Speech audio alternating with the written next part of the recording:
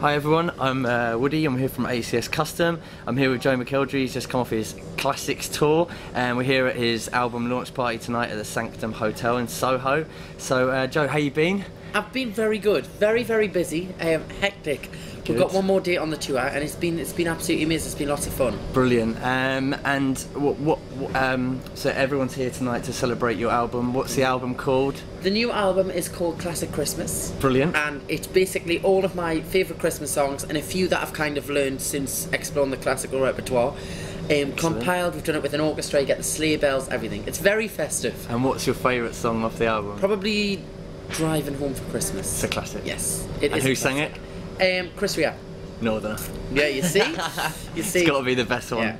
Yeah. So in terms of our history with you, we've worked together since X Factor, since you were on the X Factor. We did your ears first of all then. Yeah. So going back to that stage in your career, you obviously shot to stardom, you win the X Factor, but going back to when you first started using in-ear monitoring, what did it feel like the first time you used it? And what made everything better? How did it improve you? When we were first on the actual X Factor shows, there was many occasions that you would be on that stage and the audience was so loud that you couldn't hear the track. You know, you were singing blind, and we used to see all these artists like, you know, Rihanna would walk in, Lady Gaga, like Beyonce. They would all walk in and they would have these funny things in their ears, and we would all be like, you know, what are they? Because you don't generally know. Yeah, well, nobody really knows what they are until you've actually experienced and listened to them and sang with them in. And it wasn't until obviously the X Factor tour you guys came along and we had them. And I remember wearing them for the first time, and I was like, oh, this is weird. But what I did find is, you never sing a note out of tune. No. It keeps you so in tune, and even when you do, it corrects you straight away, instantly. You know, you can feel the different. You know, it totally keeps you in tune. Yeah. And from then on, you can pitch properly. I mean, did it improve?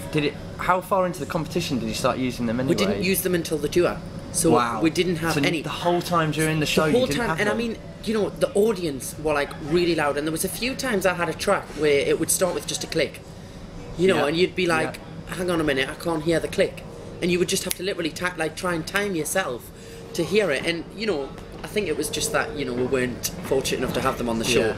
It's been a few years since then now. You've had a lot of time to rehearse and record and do all the best things about being an artist.